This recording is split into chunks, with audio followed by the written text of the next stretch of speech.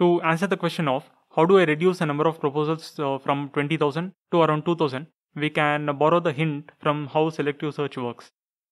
Basically, if you are using the selective search or edge boxes, what will happen is that technique will be eliminating all the background regions from the image from your downstream processing. That is, it will not give the background regions to the ROI pooling layer to do rest of the processing here. It will only give proposals from those areas of the image where the probability of there being an object is higher. So these regions basically. So how about borrowing the same hint and slightly changing the design of my region proposal network. So here what I can do is, let's say if the sliding window position of is this, somehow I have to identify if this is a foreground region or a background region. That's it. If it is a background region, then straight away I can eliminate the proposals. But practically, how do I achieve it? I can just add a classifier layer which will give me the foreground or background label. And for this I can use the softmax as the classifier. Okay.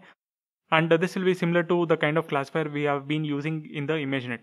In the ImageNet, we have 1,000 different classes. So if the classifier is good enough to identify 1,000 different classes, this kind of classifier should be good enough to just classify whether the region is foreground or background. If I can do the classification between 1,000 different objects, doing the classification for 2 different varieties should not be an issue at all.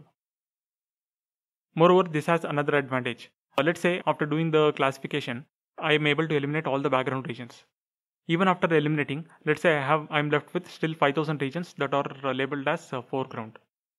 The advantage of using softmax is, or any other classifier that can give me a score, is that I'll not only get to know whether it's a foreground or background, I will also be getting a score. That is, for example, if this is the sliding window position, then most probably the scores for foreground and background will be 0.5 each.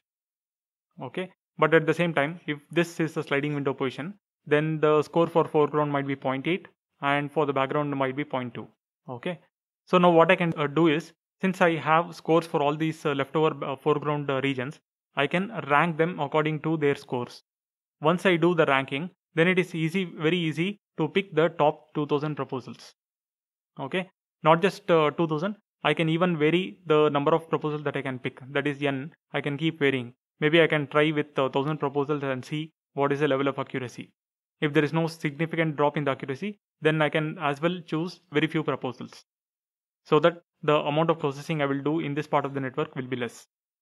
Instead of 2,000, if I have just 500 proposals, let's say, the amount of processing I'll be doing in this part of the network will be very less. So that's the advantage in using the softmax as the classifier, which will not only give me the label, but will also give me the score.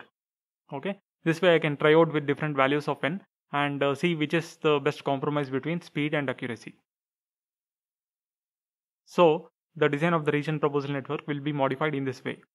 For every bounding box regressor, I will also have the associated classifier, which will just tell me whether the region of the image is foreground or background, and not only that, it will also give me a score. These 9 bounding box regressors will give me the dimensions of the ROI proposals, and this one will tell whether it is a foreground or background. So this way I'll have 9 bounding box regressors, and correspondingly I will have 9 different classifiers for each of the anchor boxes.